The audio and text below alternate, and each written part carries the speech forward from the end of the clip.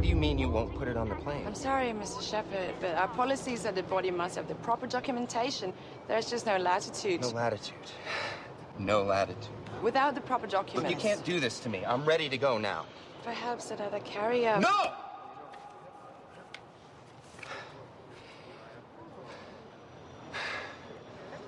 I want you to listen to me, okay? Because I'm asking you a favor. Chrissy, I'm standing in front of you in the same suit that I'm wearing to my father's funeral, and I'm asking you a favor. In 16 hours, I need to land at LAX. And I need that coffin to clear customs because there's going to be a hearse waiting there. And I need that hearse to take me and that coffin to a cemetery. Why? Chrissy, why can't I just bring him to a funeral home and make all the arrangements? Why can't I really take my time with it? Because I need it to be done. I need it to be over.